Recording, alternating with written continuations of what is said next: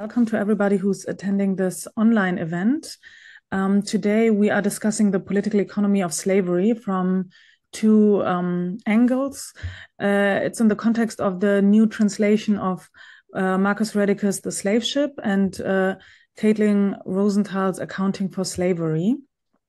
So I'm really happy that you both are here to present your books and maybe have a discussion about the political economy of slavery.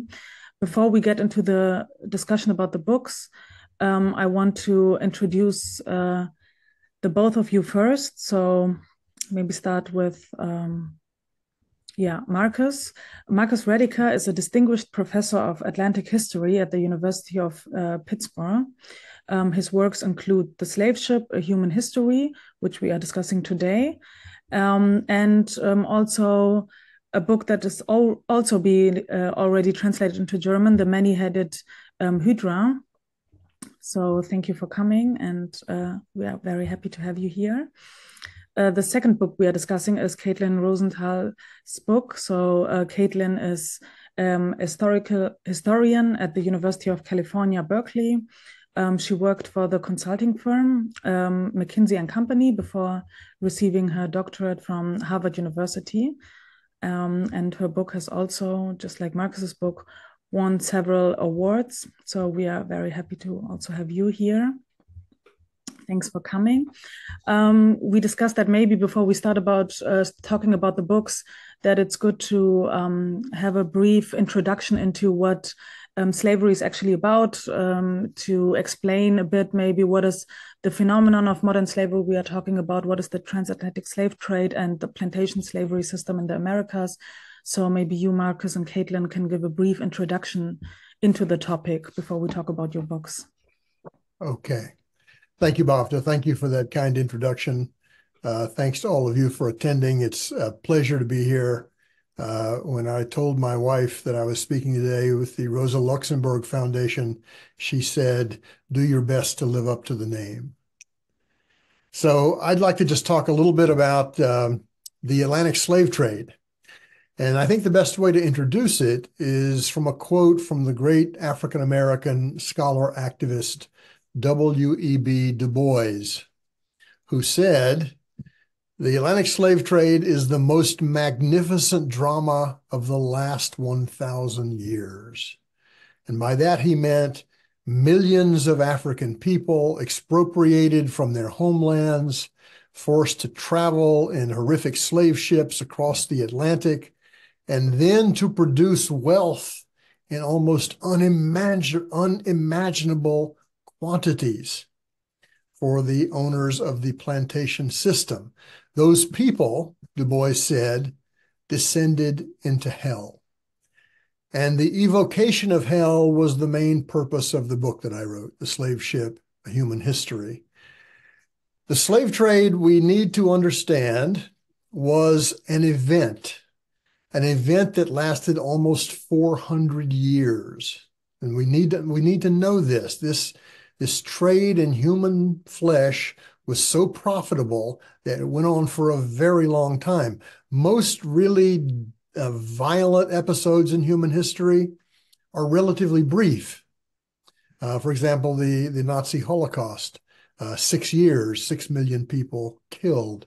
But in this case, the extremely violent Atlantic slave trade went on for almost 400 years. The current numbers are that roughly 12.5 to 13 million people were loaded onto slave ships in West and West Central Africa.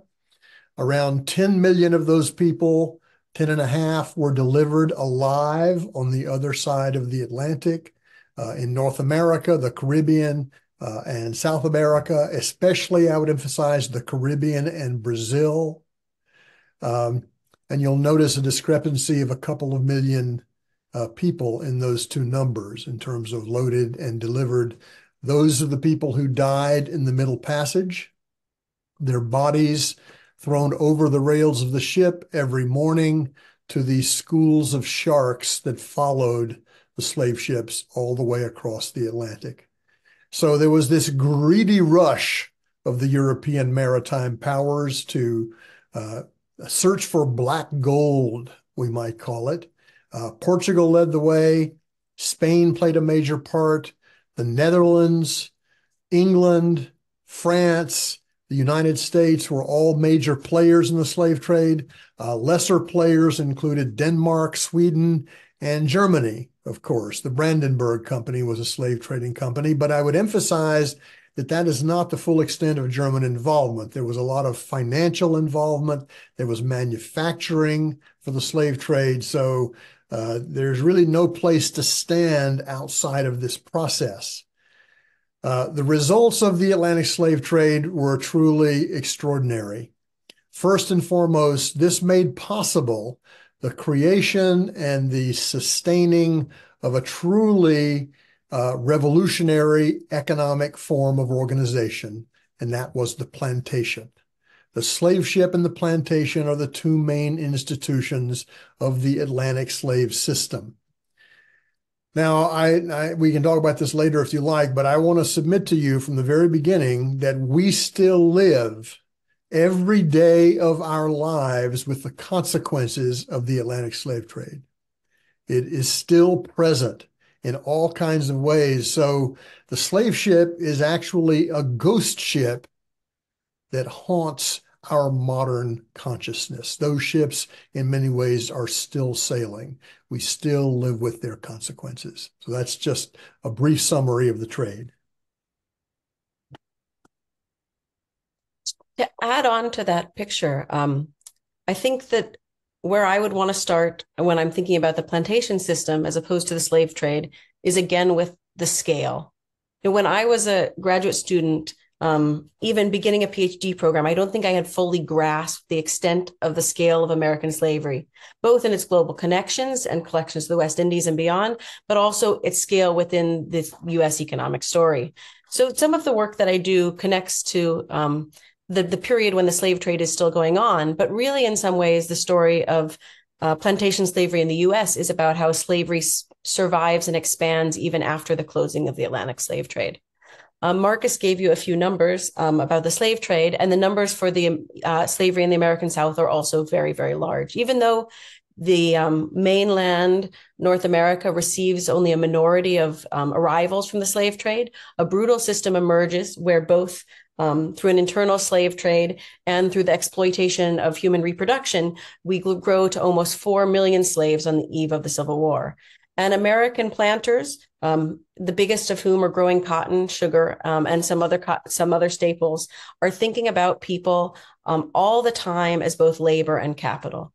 They're thinking about their productive capacity, their reproductive capacity, and in a sense of thinking about people as inputs in the national capital and as stock. So that 4 million people on the eve of the US Civil War is almost $4 billion in invested capital. And as the Civil War breaks out, one of the reasons that the South offers for seceding is to protect that investment. They feel that their investment is at risk, and they're going to war to protect their ownership of $3 to $4 billion in people. And to just give a bit of context, that's several times larger than the invested capital in any other area of the American economy. So at this moment where capitalism is already kind of on an explosive growth trajectory, the largest single area of invested capital in the United States is invested in enslaved people.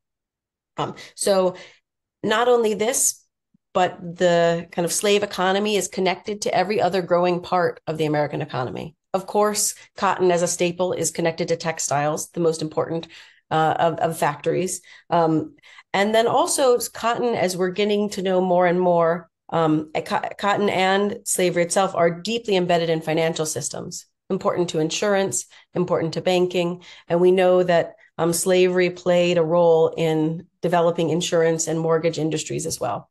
So we're just fully understanding the many parts of the economy that slavery touches. And I think Marcus left us in a great moment to kind of think we're still living in the world that slavery brought us into.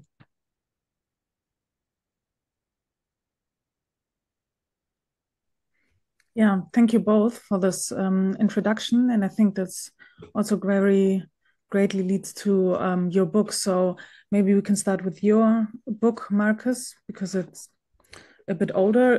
Can you maybe give us a little bit of an input on what your book is about and what your main theses are? Sure, thank you. Yes, the main argument of my book, The Slave Ship: A Human History, is that the slave ship was a machine, a technology, and one of the most important technologies in the rise of capitalism. The violent regime of the slave ship created two extremely important things. On the one hand, it created labor power on an international scale that would drive the plantation system for 250 years.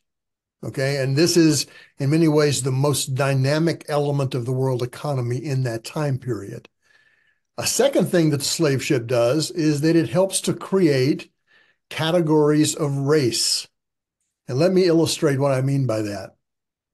Let's imagine a voyage of a slave ship from Liverpool to the west coast of Africa. A motley crew of sailors are hired. They are English, they're Irish, they're Dutch, they may be French, and some sailors are African or of African descent. When they arrive on the west coast of Africa, all of those people, regardless of their skin color, become the white men by virtue of the fact that they are in control of this ship, the technology. In parallel fashion, a group of multi-ethnic Africans, sometimes 15 or 20 different ethnicities or nations, are loaded onto the slave ship. They cross the Atlantic and they are unloaded as members of a common Negro race. So here you see how racial categories are created and reproduced. A central concept to this book, like some of my other books, is primitive accumulation. The primitive accumulation of capital, which is the accumulation of the bodies of workers. This did not happen only in England, folks. It happened around the world, and it's still going on today. So the separation of millions of people from their means of subsistence in West and West Central Africa, this is probably the greatest moment of proletarianization in world history at that time. In some ways, I would say it's the degree zero of expropriation. And this is crucial, as we know, to the rise of capitalism. So that's one big theme of my book, which is about a history from above. Now the history from below. The role of resistance on board the slave ship is very important. And in fact, it's the only redeeming feature of this awful story. The truth is that the enslaved people on these tens of thousands of ships were extraordinarily creative in fighting back. You can see the slave trade as a 400-year hunger strike, because this was a constant form of resistance employed by the enslaved. There were also many, many insurrections. Really crucial to know this. For a long time, we thought there had been very few, but recent research has illustrated that these uprisings were more or less constant. Then there's the cultural creativity of the multi-ethnic people locked down in the lower deck, where they are speaking new words, inventing new languages, new songs, new dances, and even inventing what anthropologists call fictive kinship. In other words, biological structures of kinship have been very largely destroyed by the slave trade. So what people are doing now on the lower decks of the ship is inventing kinship, calling each other brother and sister and aunt and uncle, and trying to create a sense of solidarity from that. So the captives constantly assert their humanity in this extremely dehumanizing situation. And in my view, all histories of slavery must include both the violent oppression of the slave system, but they also must include the heroic resistance of the people who fought back against it. And that is what I've tried to do in The Slave Ship: A Human History.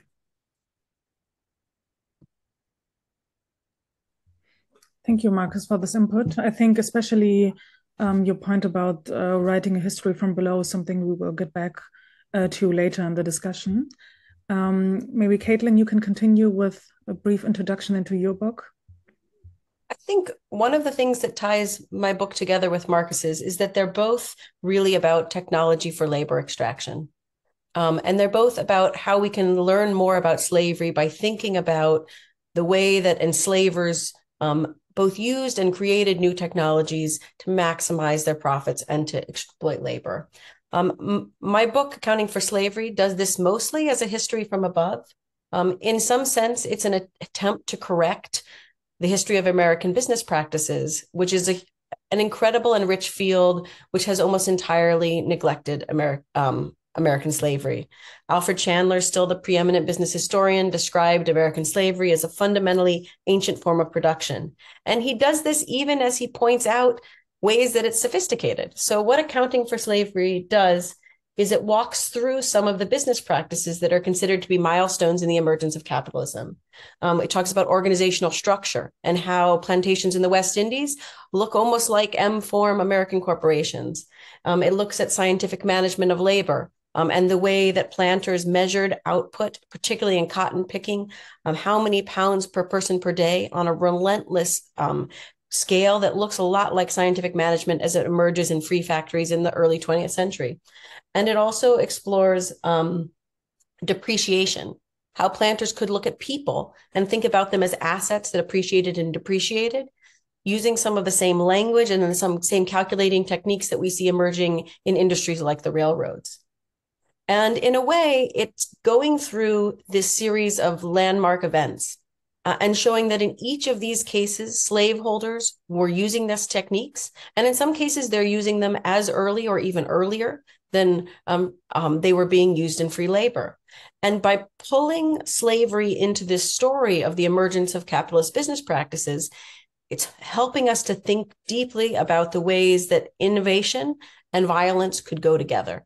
And there still exists especially in business history and especially in kind of popular narratives, this idea that capitalism is about a series of innovations and that those innovations are accompanying freedom. And this is a story about how all of those same innovations could be blended with violence. And the hope is that by seeing the ways slaveholders blended violence and innovation, we can continue to see the ways that modern corporations using data practices are blending violence and innovation as well, in different ways and on different scales, but it can help us to look for coercion and data, coercion and calculation going hand in hand.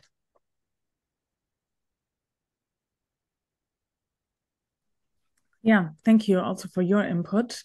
I would continue with a little bit of a discussion maybe for the audience, and then we can get into the Q&A. So maybe Marcus, your book was only now translated into German, but it is already about 15, 16 years old. So maybe you can tell us about if your book is still current. I mean, it's current enough to be translated into German. So I think your main points in the book are still up to date. It's a historical book, but maybe there's something you changed your point of view about in the last 15 years, or maybe there's something you wanted to add, but only now thought of. So can you tell us about maybe if there's any updates on your theses within the last 15 years?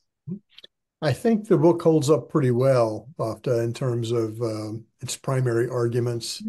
I think a lot of scholars in the field accept those arguments. I think subsequent research has expanded some of this work. I think specifically of Shawanda Mustaqim, whose book Slavery at Sea talks about the manufacturing of bodies. This was something that I talked about in a more limited way. I think if I had the book to do over at this point in time, I would do more with the merchants. In my decision in concentrating on history from below was to understand the ship as a social world, to understand the experience of the enslaved people on the lower deck, but also to understand the experience of the sailors who made the ships go, and especially the captains and officers who were really the representatives of capital on board the ship. I didn't include the merchants because that book was already very long. And so I didn't want to make it longer, but I am keenly aware that a lot of what happened on those ships was determined by people at a great distance from it. Mhm. What's happening on the west coast of Africa depends on decisions that are being taken in London and Amsterdam and Paris and other European and American capitals. So I wish I had been able to complete the full circuit, you might say, of capital and Mhm. labor. But there's a new good book by Nicholas Radburn on this subject, Traders of Men. And so I think the work is still growing. And I would just like to second something that Caitlin said. Mhm. Uh, Even though the body of scholarship on slavery and resistance and abolition over the past 60 years, even though that might be the best body of scholarship produced anywhere in the world in this period, it is absolutely true, as Caitlin said, we are still learning so much about this system. A lot of really creative books, including hers, have been published in recent years. So Mhm. this subject is still something that we are investigating and learning about. If I can add to that, I Please. think there's so much resistance to people thinking about the extent to which slavery is capitalist. There's a wonderful article about management history by Bill Cook called The Denial of Slavery in Management Studies. Mhm. And he goes through a series of people making similar arguments to the one that I make, and over a long period of time. And yet the argument has to be made again. I mean, it's like it's been made, it's been the evidence has been presented, and yet the story hasn't gotten through. And when I talk with people about my work, I find that some people are just totally shocked and surprised. They can't believe that American slaveholders were using these modern calculative business techniques. And other people say, well, haven't we known that for 50 years already?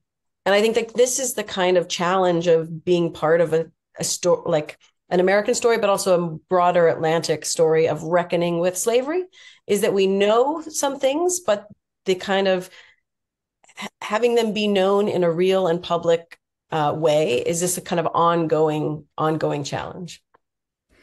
And I also think that, I don't know, maybe it's different in the US, but there always has to be the right context for books like these, for arguments like these to be perceived. And I feel like in the last years, especially after the Black Lives Matter protest that happened in 2020, there has been a bit of a shift in the discussion, and people are now more interested in looking at the continuities between colonialism, slavery, and the current capitalism that is still racialized, that still overexploits some people. And I feel like now is a little bit of a different political context where people are more welcome to these kinds of arguments than maybe 10 years ago.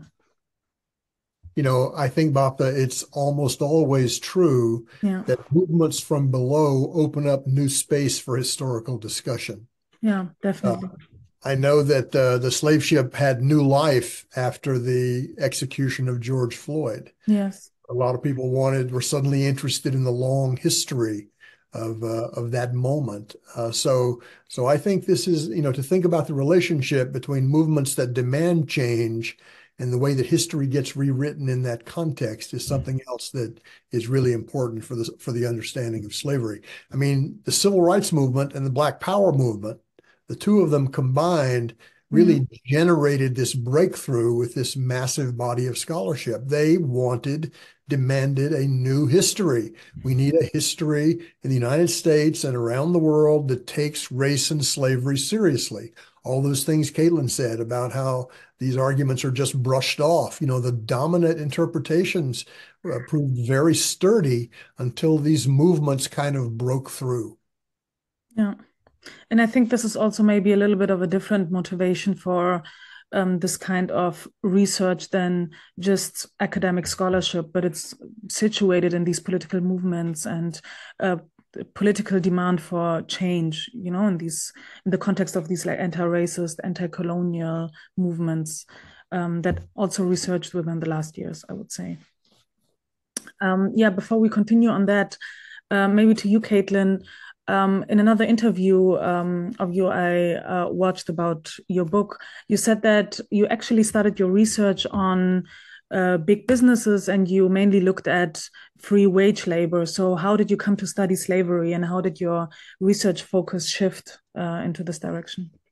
I mean, in a way, the story of my book is a story of my own discovery of how big slavery was. Because I mean, I was someone who knew about slavery, but had thought of it as something that could be thought, but be seen as separate. Mm-hmm. And it wasn't from where I was from. It was a horrible system that was big, but I didn't understand that it was connected to absolutely everything. As you mentioned in the introduction, I was a management consultant and I was the most junior person on the team. And I was sitting in the basement of these big corporations with a spreadsheet doing the information. And then my information was the calculations I was making were being filtered up. And people were using them to make decisions about people's lives. And the people who had the data I was generating, and also myself, didn't have to think about the individuals whose lives were actually impacted by that information. The data was creating this kind of distance and this layer of abstraction. And I think that this happens at scale. Data makes things visible, but it also can make humans invisible at the same time. So that's the question that sent me to look at accounting for labor to begin with. And I thought that story was going to be in free factories on the railroads. And indeed, some of that story is there. But midway through my research, Stanley Engerman gave me a set of plantation account books. And they were as sophisticated as anything I had seen in the degree to which they tracked labor productivity. They were just measuring and monitoring enslaved people in a way that was, I think, impossible in a free factory. You look at factory records from the early 19th century, there's so much turnover. People are quitting all the time. And quitting gives people a certain power. And on plantations, people couldn't quit. So it made sense for planters to measure and monitor day in, day out, and to use that data. And so that pulled me into the story where I was exploring how slavery created some of the same techniques on an even more intense scale and the same violence and abstraction that I was expecting to find in free factories. Mm-hmm. And you also mentioned that, sometimes when we look at numbers, it disguises that we are talking about people. So we had this discussion before, but can you maybe elaborate on, and you also, Marcus, on maybe a little bit on the violence of abstraction? Marcus referenced the distance at which some of the people who are making the biggest decisions about people's lives are at the greatest distance. In the U.S. South, most planters lived on plantations, so but there were many absentee planters, and for the biggest plantations, many planters are absentee. And this is an early example of the separation of labor, of ownership and of management and capital. So the people who are making the decisions and the people who own the capital don't have to confront some of the worst realities of the plantation system, and in Marcus's case, the slave ship. There's a way that looking at numbers, I think, makes some of this violence easier. It's not the numbers that are doing the violence, because numbers can also make things visible, but I think the numbers facilitate some of the violence, especially the worst extremes. Yeah. Yes, I would add to that, I mean, one of the things I was writing against in the slave ship was the more statistical understandings of the slave trade. I felt as though this sanitized the history, cleaned up the bloodshed, and it also makes it harder for us to wrestle with the moral enormity of this slave system. We really need a human history in order to understand this morally and politically. For me, the greatest single expression I've ever read of this idea of the violence of abstraction was in a novel, a really magnificent novel by Barry Unsworth called Sacred Hunger, a novel about the slave trade. And he has two Liverpool merchants who have a ship off the west coast of Africa sitting in a beautiful business office in Liverpool, surrounded by almanacs and statistical reports and ledgers and documents. And what Unsworth says is there was no way these two could actually have pictured in their own minds what was happening on their ship on the west coast of Africa. And even if they had been able to, they would have chosen not to, because horror can choke the mind. Better to remain safely in the world of the abstract. And some of the classical political economists created a statistical language as a way of understanding the slave trade, partly, I'm convinced, to hide from themselves what they were all a part of. Mm-hmm. And that was this violence on an almost unimaginable scale. Yeah. This is something I also found interesting, because in your book, you mentioned these like individual stories. And sometimes when we look at these numbers, we hear, for example, 13 million people from the African continent have been enslaved.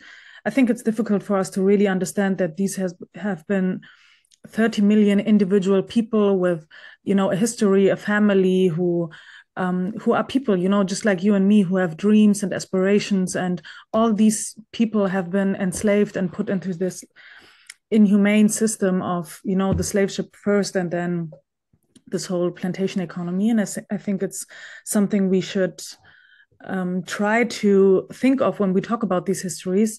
But at the same time, I sometimes feel like when we talk about slavery, I don't know if it's the same in the US, but in Germany, a lot of times it's very moralized. So people have this very moralistic understanding of slavery. They think it's wrong. They think it's something historical, something despicable that we have overcome with, the abolition of slavery in the Americas, but also in the colonies. And that, this historization of slavery sometimes leads to this understanding that slavery has been this pre-capitalist thing that has been replaced by free wage labor, which is completely different from slavery. And I mean, this is a discussion within Marxist theory, but also outside Marxist theory, on whether this kind of plantation slavery system that existed in the Americas is something that is pre-capitalist or a capitalist form of labor. And I would even say that I think within Marxian theory, in the German context, where it's mainly an intellectual tradition, I think most people would even say what is distinctly capitalist is free wage labor, and everything before that has been abolished with the emerge of slavery and bourgeois society. So what are your positions on this discussion, and have you any thoughts on that? I think that slavery is a part of capitalism. And that one of the things in my book, I talk very little about capitalism, actually, because I wanted people to see the violence of the accounts, which show both the individual and the quantity, like the data, both of those. I didn't want that to be entangled in the discussion of capitalism. But in other places, I've tried to think about how we can define capitalism. And in so many conversations about slavery, I'm presented with this idea that free wage labor is just simply different. And as someone coming, in a way, thinking back to my time consulting, I was thinking to myself, wages are just like a format of pay. Wages are just a kind of a form of paying someone, or a form of exploitation. And how could we define this massive system that's about power and markets and the ways they get entangled with each other by the kind of format of pay? And so the thing that I thought, for me, what underlies wage labor that makes it so persuasive thinking about capitalism is that wage labor is a sign that labor is highly commoditized. Mm-hmm. And that labor can be treated as merely an input of production. Mm-hmm. And I think that we see this same thing happening under slavery. Mm-hmm. Someone owns the entirety of someone's life rather than only a mere bit of time, but the power relation is not so different. And the entanglement with the market is also similar. This is most striking looking at records from the internal slave trade right before the U.S. Civil War. And there you find, for example, price lists that treat people as if they're interchangeable, as if you could have any boy of a certain height or any woman with her first child, and as if these could be priced the same and treated as if they're interchangeable. one sign of commodification is whether there's a futures market for something. There were never exactly futures markets for enslaved people, but there are moments when people talk about enslaved people in the same language that they use in futures markets, and they even talk about grading them as if they were commodities. So I think there is a very different form of relationship than the one we've become used to. But in some ways, the underlying power structure is very, very different, is very similar. Bafta, let me just tell you a brief story, which I think speaks to the issue you raised. I've given probably 100 or more talks about this book, The Slave Ship, over the years and in many different parts of the world. And one of the things that I find is that some people try to put this history safely in the past, as if to say, that's over, we don't have to deal with that, it's done. I gave a lecture on this subject in Amsterdam in September, and I noticed that toward the end of the lecture, there was an elderly woman sitting in the first row, a woman of African descent, who was crying. And I spoke to her afterwards, and she told me the story of sitting on the lap of her great-grandmother, who was an enslaved person in Suriname. This is all so recent. This is all so recent. It's not past. As William Faulkner said, that the past isn't dead. It's not even past. Mm-hmm. So this is a living thing. In terms of the debate that you mentioned, in my view, slave labor is definitely a capitalist form of labor. Capital itself is a promiscuous creature. In other words, it doesn't just have one partner. It needs many different kinds of labor. It needs paid labor as well as unpaid labor. It needs wage labor. It needs domestic labor. It needs slave labor.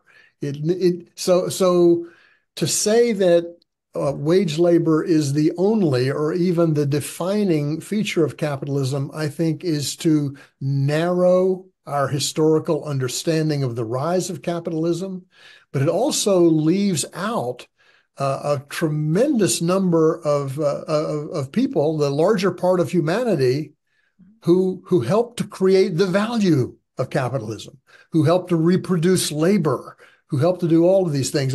Peter Linebaugh and I wrote about this in the book, The Many-Headed Hydra, in which we reached back to the older idea of the proletariat as a kind of multi-ethnic living class of sorts, rather than the idea of the modern working class, which tends to be national.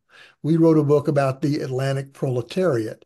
And what you'll find is that that capitalism is older, and the struggles against capitalism are also older and deeper, and I think more inspirational than we sometimes appreciate. Yeah, I would agree, but I think this also raises the question on how we would explain the abolition of slavery, which has been a very public discussion, so we can read about it. And I think one of the most important arguments that was made for the abolition of slavery, and I think was also the most relevant argument in the end, was that it's not that efficient for capital. So slavery has been abolished because it's not efficient enough for slavery, and wage labor is the consequent form of labor for capitalist mode of production. So how would you explain the abolition of slavery, especially in the US context, maybe, or the Civil War context, within this framework of capitalist slavery? I mean, looking back to the eve of the Civil War, you see lots of Southern slaveholders talking about how inefficient slavery is. And I think that's because they want to keep their slaves. I think it's a moment that not everyone was always earning profits through slavery, but many people earned huge profits. But I think in an effort to defend the system, a lot of claims are made about how slavery is not as profitable it is. And then I think at the same time, you see free labor and abolitionists in the North also making claims about slavery being inefficient. So you have, in a sense, before the US Civil War, both sides are arguing that slavery is not that efficient. But if you go back and look at the expansion of enslaved capital and the profits earned in cotton in the South overall, slavery was just tremendously profitable. Not always and for everyone, but in a whole and for many people, it was remarkably efficient. And I think that, you can see examples where slavery is being used in urban areas, examples where people are using wage and slave labor. Like there's a great article about Maryland Chemical Works where they employ slave labor in a few positions because they need to guarantee the continuity of those positions, but then they use wage labor to substitute. So I think there's a version of capitalism where we don't have an American Civil War and the kind of wage labor and slave labor are merged and are work together in more settings.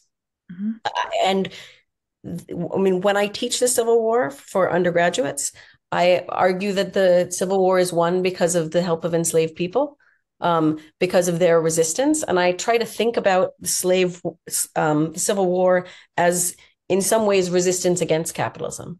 Now, it's not resistance against capitalism for everyone, but I think resistance against capitalism is one ingredient in why the Civil War is so successful. And I think the merging of resistance of enslaved people with the rise of abolitionism, there's ways in which that is connected to capitalism, but I think it's also in many fundamental ways, it's a kind of reformative, anti-capitalist labor regulation mode. So, in the end, there's lots of continuities between capitalism before and after slavery, but I think there's this possibility in the moment of the Civil War that there could be more victory over capitalism.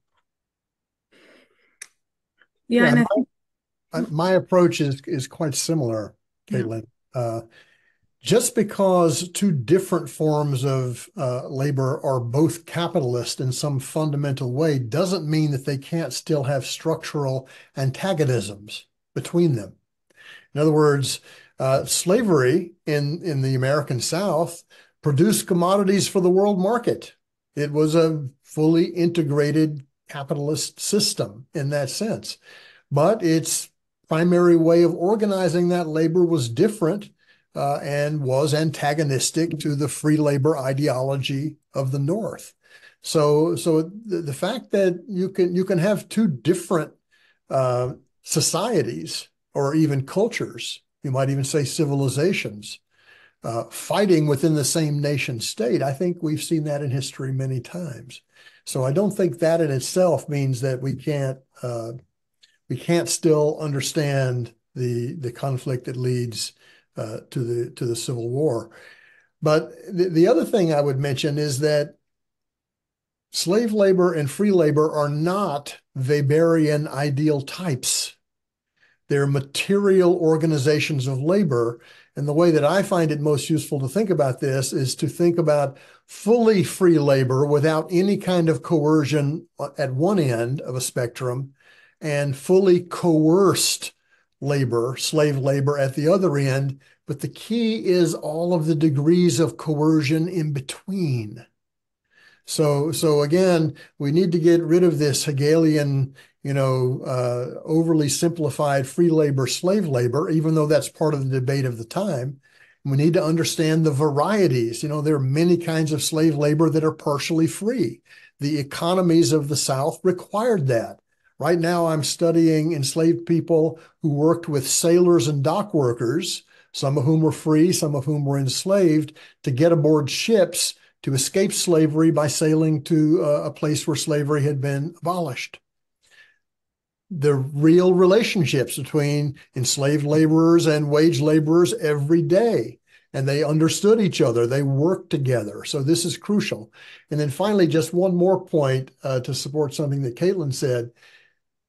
Only recently did the history of the resistance by enslaved people begin to be combined with the history of abolitionism. Those two subjects were kept very, very far apart for a long, long time. I think Manisha Sinha's book, The Slave's Cause, brought them together. I think there are lots of other efforts to bring them together now. So in addition to structural conflict between North and South, we also have to credit resistance from below as a driving feature of that looming conflict. I think we have come to think sometimes of freedom as being the same as being paid a wage. Yeah. And I mean, one of the things I found most inspiring in looking at these account books is the way they change after the Civil War. You find eventually this day in, day out measurement of how much cotton people pick comes back. But for several decades after the Civil War, for the most part, American slaves, freed people in the South, refused to be measured and monitored in the same way. And I think for them, what it meant to mean freedom did not mean to win pay. It meant to win something much more profound. But we've kind of come to have this language about freedom and slavery that's mostly about whether you're being paid, which of course is such a emaciated conception of what it means to be free and of what people were trying to actually fight for. Yeah, and I also think that it allows us to look at insurgents from slaves as something that are not just insurgents, but maybe another form of class struggle also, something that needs to be connected to other forms of labor movements and other forms of resistance against capitalism. I know that's something that is just for, people fighting for the opportunity to be exploited as, wage laborers, but as something more, I think about only 2 or 3 years ago, there's been a republishing of C.L.R. James's The Black Jacobins in Germany. And I think this is a very important book, a very classical work to highlight this, the Haitian Revolution as maybe the first successful proletarian revolution in history, because what they were fighting for was not just to be free in the capitalist sense, but for something more. And I think this was very much highlighted by this revolution. Yeah, there are 2 quotations in the Black Jacobins that have really meant a lot to me over the years. The first is that the enslaved people in the sugar industry, especially, but in other industries as well, produced in their time the greatest planned accumulation of wealth the world had yet seen. Now, I think it is true that the Industrial Revolution will eclipse that, but let's not forget that this was wealth on a massive scale. And James also said in the same book that the sugar workers of Saint-Domingue, which will become Haiti, were the closest thing you could find in that period, in the early mid-18th century, to a modern proletariat in terms of the way their lives were organized, the labor processes they engaged in. So again, let's not let the concepts get between us and an understanding of these continuities, these things that are very deep and have been going on for a long time. Yeah, and also because you mentioned the continuities, if you look at, in school, when you learn about the Industrial Revolution, you learn that it started with the textile industry in Manchester. But where did the cotton for these textiles come from? I mean, this is something you can just think of yourself, it's just logical to think of, okay, where did this cotton come from? And also, if you look at, ancient forms of slavery that were much more individual, and these forms of plantation slavery where it's like a commercial system of exploitation that needs the kind of accounting you mentioned, Caitlin, and that is completely different from, more individual forms of slavery that you had in the Roman Empire No. One more point that's related, I think, Bafta, is that in these talks that I've given about the slave ship, almost inevitably at some point, someone raises a hand. This would be, let's say this is in the United States. Someone raises a hand and said, my family came from Ireland. My family came from Eastern Europe. We had nothing to do with it. In other words, this is a distancing effect, saying we had nothing to do with slavery. But all you have to do is ask a few more questions. Yeah. Why did your family immigrate to the United States? Was it a labor migration?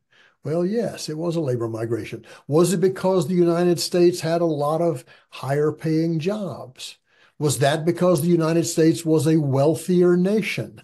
Where do you think the wealth came from? right? So the point is that there's no place to stand outside of this history as if you're morally superior to it. This system is so powerful and so profound and draws so many people into its operation. We just need to be aware of that. Yeah, and I think contextualizing this kind of slavery within capitalism allows us to understand it as the totality it actually is, something that affects every single one of us, not necessarily in a positive or negative way, but it affects everything. Our whole history that started the whole modern history that we deal with, but also our whole mode of production, the things we consume, but also the way we do labor ourselves. And just to be precise about this, I like to mention that the Atlantic slave trade, the slave system in the United States, I think similar things would apply in other countries, but let me talk about the case I know best. The living legacies of that system are persistent discrimination, multi-generational poverty, deep structural inequality, and mass premature death. Mm-hmm. All of those things are still powerful social forces that operate in the United States, and I think in most of the Western countries. And they are closely connected to the evolution of the slave systems. Yeah. I think, for a long time during my research, I was looking for connections between slave and free economies. I was looking for, a management writer who, Henry Lawrence Gantt, who the inventor of the Gantt chart, he was born on a plantation. And I was looking for these individual, and then about 2/3 of the way through my research, I realized that this was like my approach of looking for single strands of connection just sort of missed the whole story, which is that it was connected all the time and everywhere. Like the kind of every bit of cotton, not only is the cotton going north to be woven into textiles, but then some of the cotton's being sold back south again.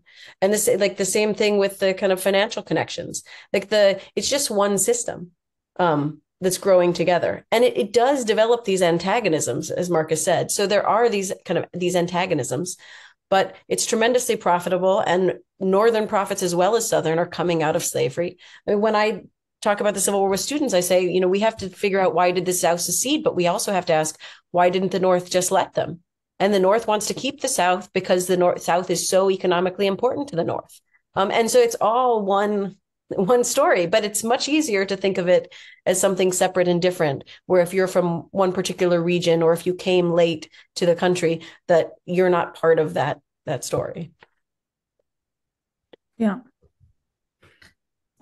Thank you very much. I would just continue with the Q&A session, because I saw that we already have a lot of questions, and I think especially your point, Caitlin, about this interconnectedness already leads to the first question. So if there's nothing you two want to add to this, I would just continue on with the questions. Sure. Okay, there's one question by Anonymous. Shouldn't we include also taking into account the impact of slavery on Africa, economically, socially, and culturally? Well, Bafta, I think as a specialist on Walter Rodney, you should answer that one.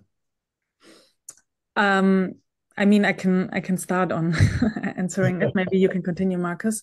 I think this is an important point, because I think I would recommend to the person who asked this, but also to everybody who's listening, to read Walter Rodney's How Europe Underdeveloped Africa. So a new translation. There had been an old one, which is really bad, and also had the wrong title. And there's a new translation of the book that is really good, and has a few other contributions that talks about the current underdevelopment of Africa. The book is already 51 years old, so it's not the current underdevelopment of Africa, but we can see that Africa is still a continent that is very much underdeveloped. So he talks about the effects of slavery, the slave trade on especially the western coast of Africa, but also the effects of colonialism that started in the end of the 19th century. So I think the impact of slavery in Africa has been political. I think to establish this system of slave trade, a lot of the institutions that existed in Africa before, pre-colonial institutions, had to be destroyed. So a lot of the social networks, political institutions, social systems that existed before have been completely destroyed. There's also been a robbery of African labor power that has been brought to the Americas and at the same time removed from Africa. So there was no real labor to build African economies, African infrastructure up, and so on. So we can see that a lot of the current underdevelopment we can see in Africa also has a lot to do with slavery. Not only slavery, colonialism also played its part, but I think these are some of the aspects that impacted Africa. Yeah, I would just ask people to imagine the loss of 13 million young, vibrant, strong people who have so much to contribute in the prime of their working lives, and to extract those people from those societies. This is, I mean, that's another expropriation of wealth, the wealth of the labor that might have gone into building those societies. And I would also just remind people, I think 7 or 8 of the poorest countries in the world are in West Africa. And of course, colonialism has a lot to do with that, but so does the slave trade and the inherited sense of, loss, exploitation, oppression over many generations. These things are truly connected. I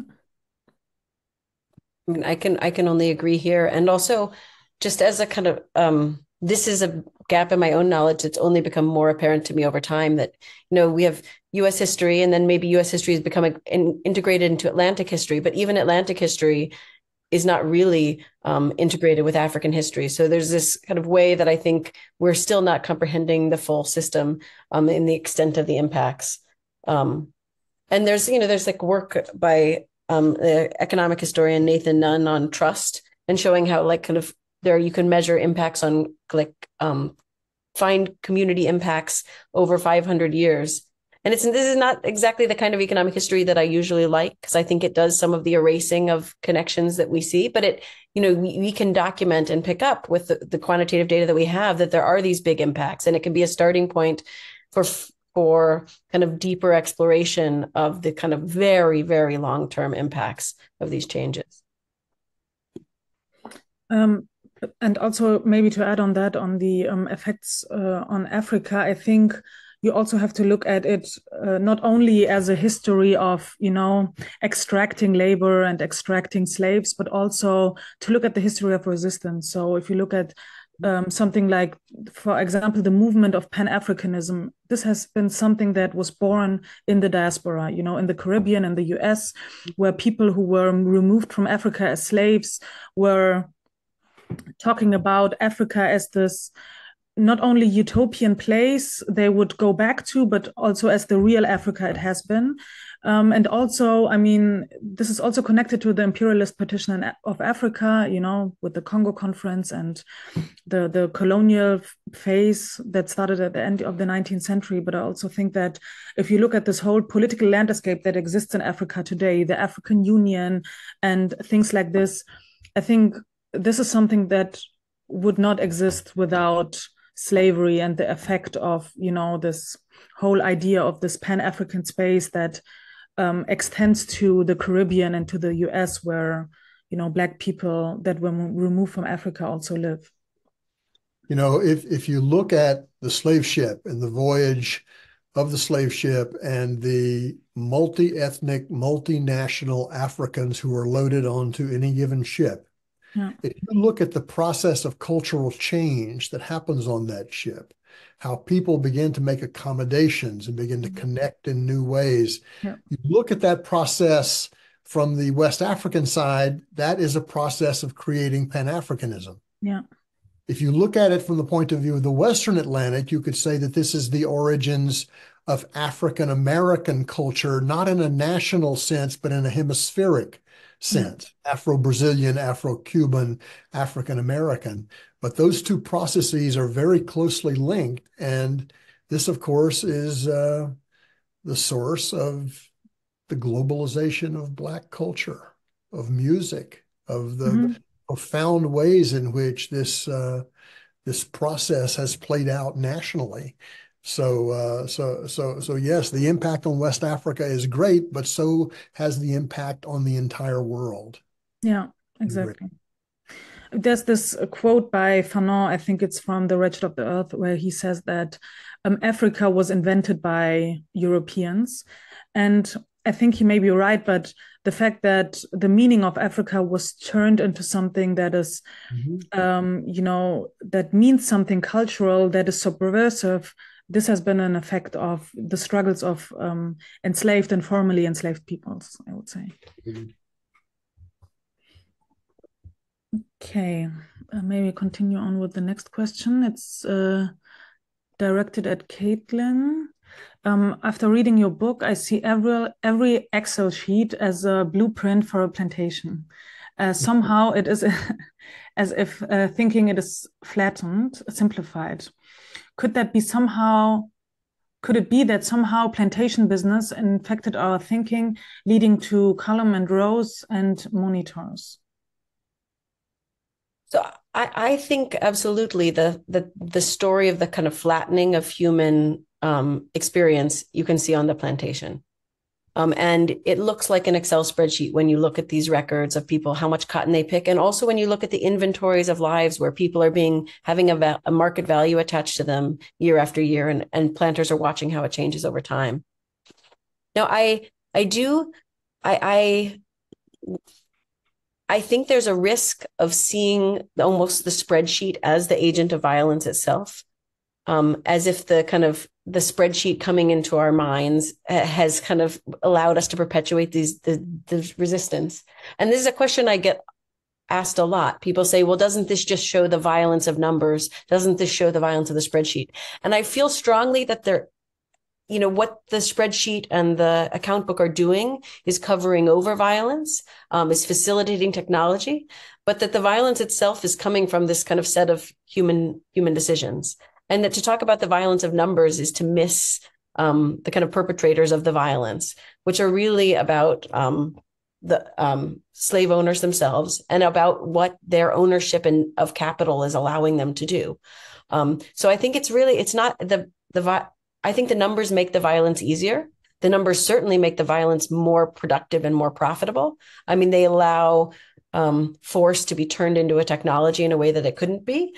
But I also think the numbers themselves are just along the story. And one of the things that I think is, the numbers can be reinvented. Like the numbers are what's allowed us to go back and document the human suffering and this human tragedy. And so the numbers were used, and the thing they were used to count was money. And that's what led to the violence. But I think that the spreadsheet and the numbers and this kind of quantification as a tool itself also has the opposite possibility. And if we learn how to ask the spreadsheets different questions, and if we tally up different things, and if we also remember the people that are embedded in the spreadsheets, there's the possibility of numbers and data being used in a more liberatory process. Because I think if you're thinking at scale, you have to have the spreadsheet, you have to have the data. But if we can be careful how we use it, there's this possibility for data to be turned around and used to do the opposite thing. I mean, sometimes it's the data that lets you find the resistance in the account books. It lets you see where people are withdrawing their labor or see where they're running away. And so I think there's the data and the abstraction is part of the story of violence, but it's also not the violence itself. The violence is being committed by people who are just trying to make as much money as they can. There's another question concerning the violence of abstraction. So I'm going to read it out.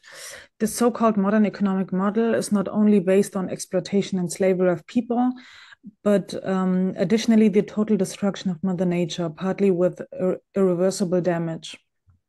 We will experience this biocide we will experience this biocide.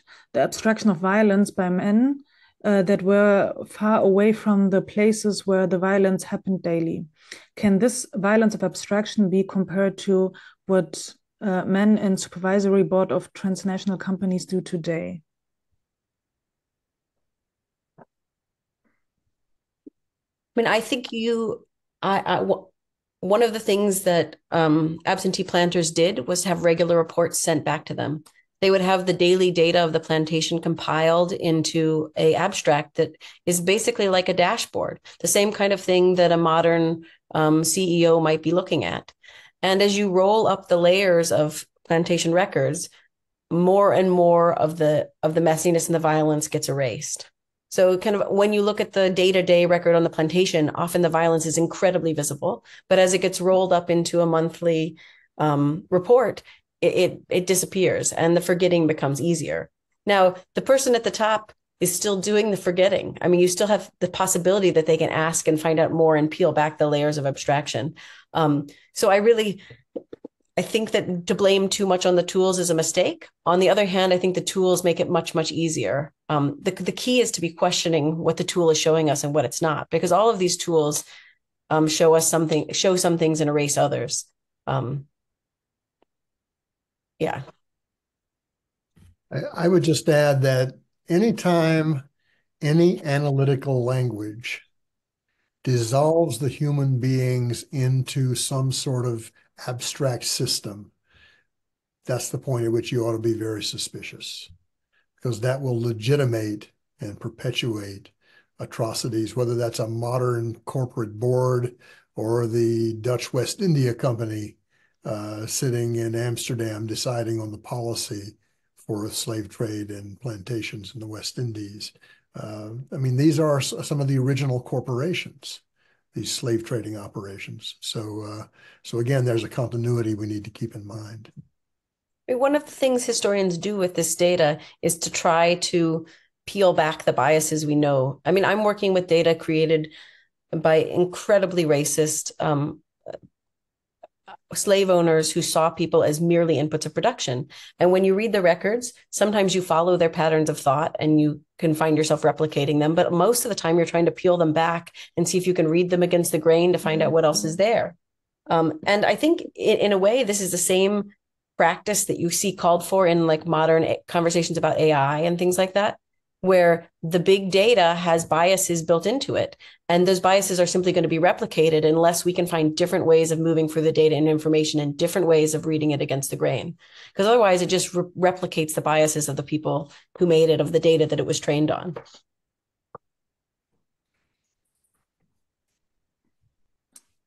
Okay, there's another question concerning slavery as a form of primitive accumulation. So can we understand slavery as a form of primitive accumulation, not once, but over centuries? I think this is directed to you, Marcus. Maybe you can also maybe elaborate on the concept of primitive accumulation. I don't know if everyone knows what it is.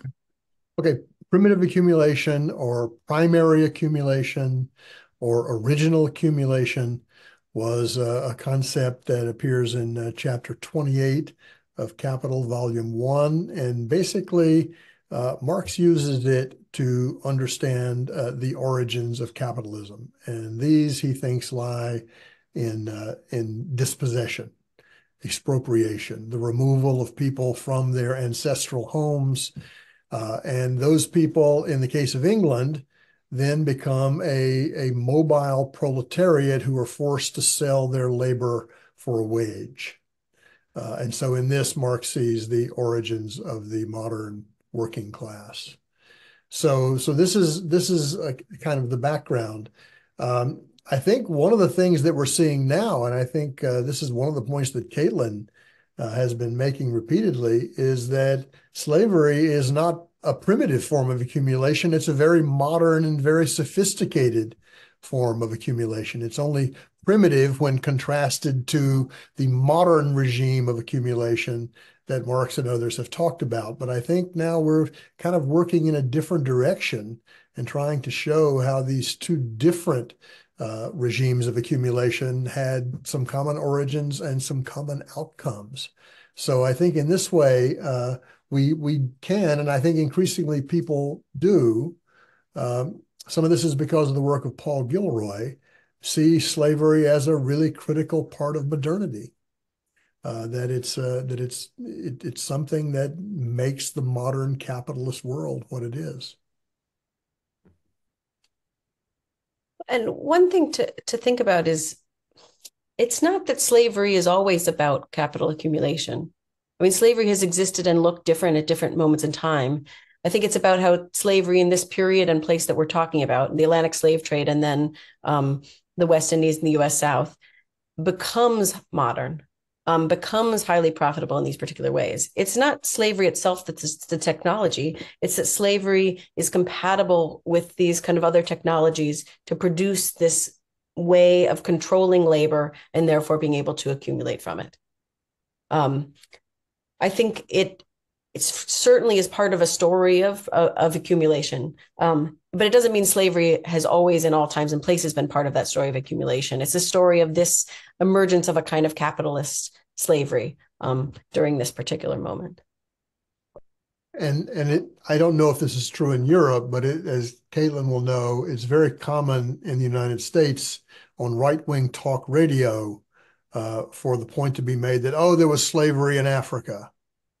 And of course, this elides the question of how different slavery in the Americas was compared to slavery in West Africa, which was a kind of limited, more familial sort of institution, permitted escaping slavery much more easily, permitted upward mobility, a very different system. But once you link slavery to a global capitalist market, in which there's an incentive literally to work people to death, you're talking about something different and something new.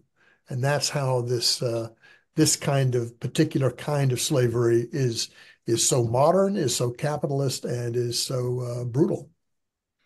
The kind of example I gave earlier about commoditization, about people being traded almost as if they're in a futures contract, is not true in other times and places. This is something that emerges, and it's not even true always throughout the entire period of the slave trade and the internal slave trade, but it does kind of approach this like extreme levels of commodification. For example, you even can find prices currents, like price lists that list prices for cotton, sugar, indigo commodities, and they also list enslaved people right alongside them. It's pretty rare to find that, but it shows the extent to which people could be treated as a kind of commodity. And that commodification, I think, is part of the story of what makes this kind of slavery so different from what was coming before. Just as I think the wage labor that's emerging is also different from what was before. People had been paid in different ways, different places, but the kind of commodification of labor is becoming much more extreme in both ways of paying, in both systems. Yeah. I would definitely agree, because I think a lot of people also don't know that wage labor has existed before. And in ancient times and the medieval times, there has always been, wage labor, but the level of commodification is always what makes capitalism distinct from other forms of wage labor. And I think this is also something you can find with Marx when he talks about the commodification of labor and how the labor process itself changes within capital, with production of relative value. So, yeah. There's another question on wage labor that I find interesting. So maybe we can discuss that.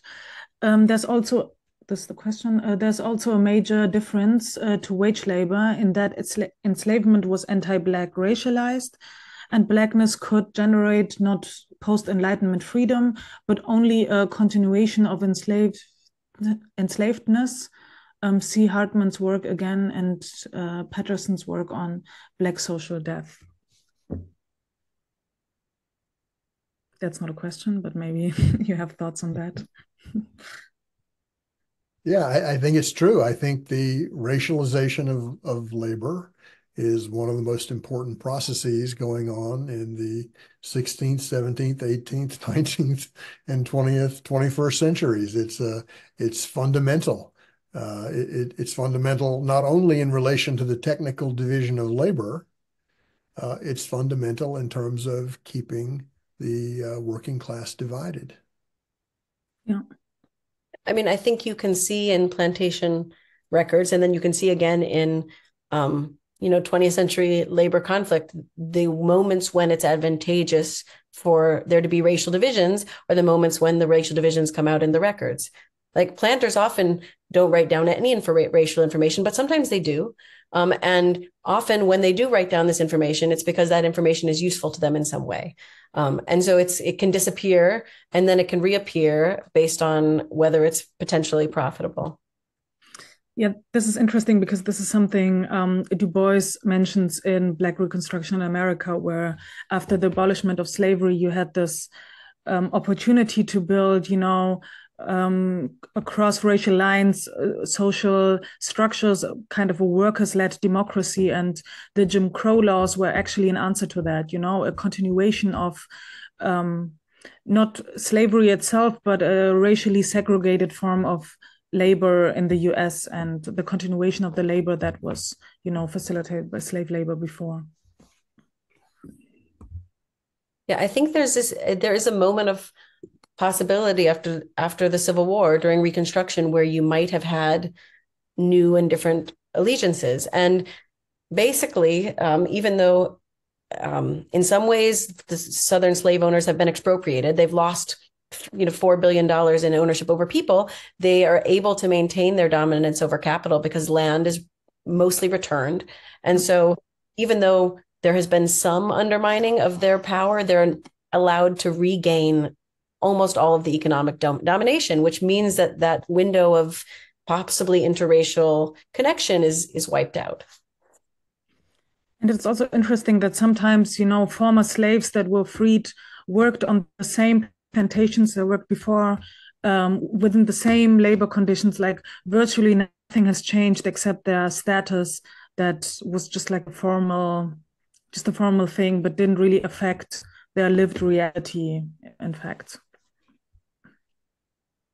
Yeah. There's another question directed to you, Marcus. Could you maybe recommend a book on working conditions, law enforcement, or punishment of sailors on ships in the 17th and 18th century?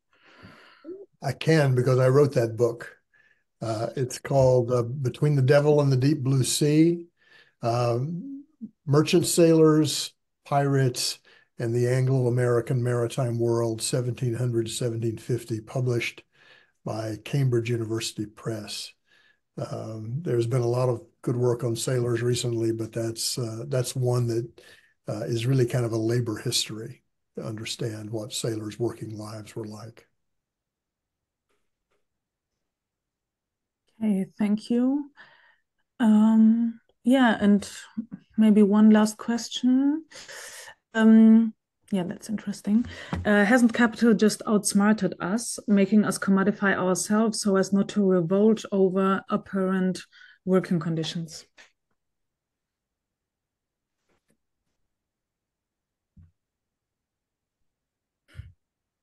Well, yes. I mean, here we are. We're stuck in the system. We haven't escaped it. So Noam Chomsky likes to talk about the manufacturing of consent, and I think that's a useful idea. But I do think that people still know, and with a deep sense of disquiet, that things aren't right.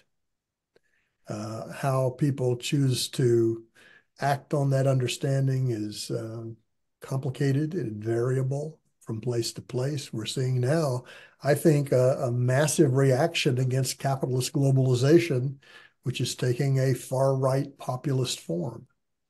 I think some of that same energy could be turned towards more progressive solutions. But yeah, we do become complicit in the perpetuation of capitalism. There's no question about it. It's a powerful system, and it's very hard to stand outside it, much harder than it was in times past, because capitalist social relations are much more all-encompassing. I mean, I think this is, in a way, thinking about what do we make of the history of slavery for our current moment? One time I was doing an interview and a journalist said, well, aren't we all just slaves sitting at our desks 9 to 5? And I was like, definitely not. There's this way that, we can misuse and misthink about the history of slavery and miss the ways that we, being able to quit your job, being able, like, there are these kind of fundamental freedoms that enslaved people didn't have. And so there are these kind of perils in thinking about how to talk about slavery. On the other hand, the history of slavery, I think, can help us to locate the coercion in different places. And when I teach the history survey, it's an ongoing question how we read the Civil War.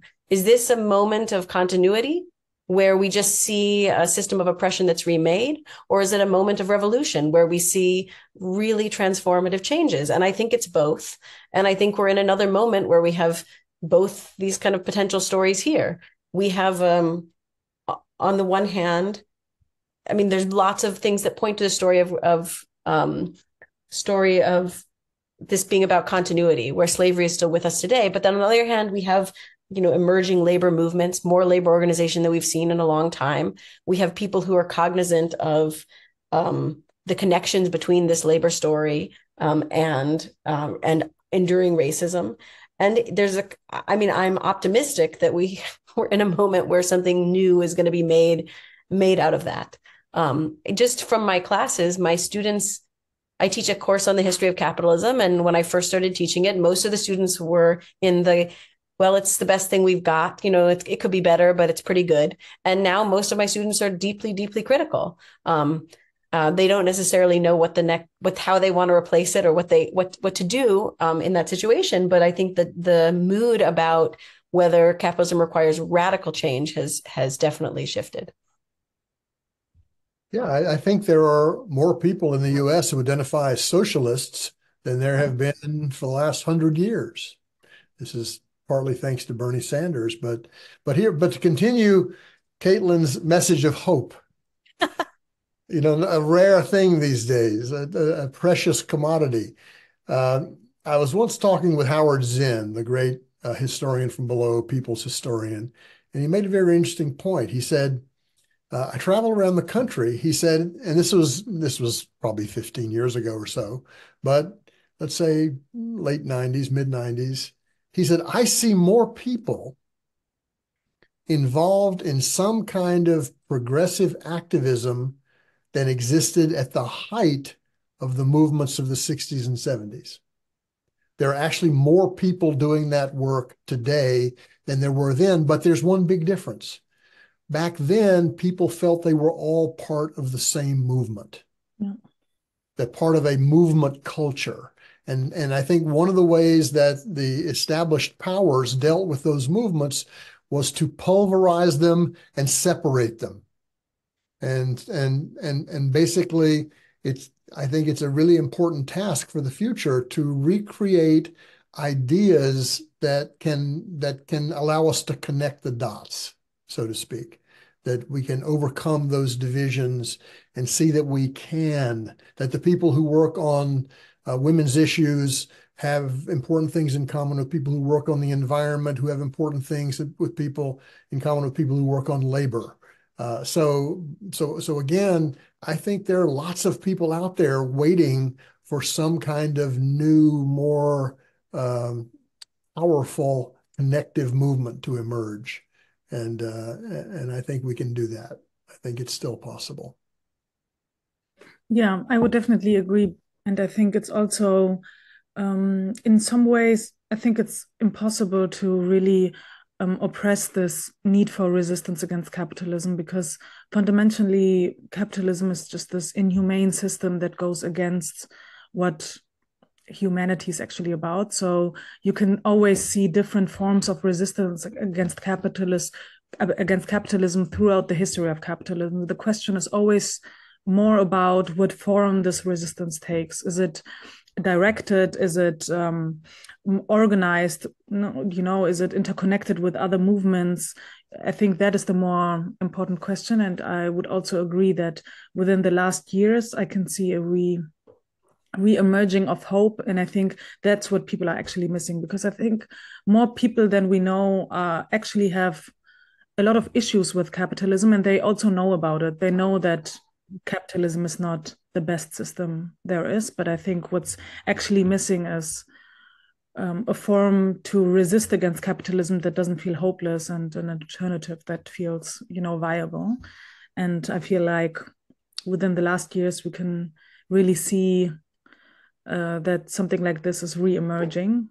Maybe it's just wishful thinking, but I would love to think so. Okay. So there are some questions left, but we are at the end of our time, so I would suggest we finish it here. Is there anything you, Marcus, or you, Caitlin, would like to add on to your points, or maybe some closing remarks? Well, thank you for this. It's been a great conversation. I think the most inspiring thing I find, and we've been talking about the Civil War, is if we can think about the Civil War as a radical remaking at the hands of abolitionists and enslaved people, and capitalism certainly survives the Civil War, but if you can think about it as what a tremendous vision for how capitalism might have been remade. And it's unsuccessful, but it's a model for, I think, imagining the scale of change that we can hope for ourselves. So the way enslaved people survive, overthrow, and remake in resistance to capitalism is just, I think, an enduring source of inspiration. And what we have to do, Caitlin, is to make this kind of history more readily understood by the general public, because what scholars know and what activists know is quite different from what most people know in the United States. So there is a struggle to be waged to make this inspiring history known. One of the worst things that can happen in periods of defeat, when you feel like movements have been defeated, is basically to know that you are not alone. Because the logic of defeat is to separate, to isolate, and just to know your history, to know that there were tens of thousands of people who fought for the same things that you're fighting for, and they failed and they got squashed and some of them got killed, but that doesn't mean they were wrong. So I still think that the teaching of history, the learning of history, especially by activists, is one of the most important things that we can contribute to, because this is where the spark for change can come from. Yeah, thank you for your inspiring closing remarks, and for having this book presentation, and first and foremost for writing these books. But also thank you to the audience for your questions, for the vivid discussion, and we hope to see you at the next event, and have a nice evening.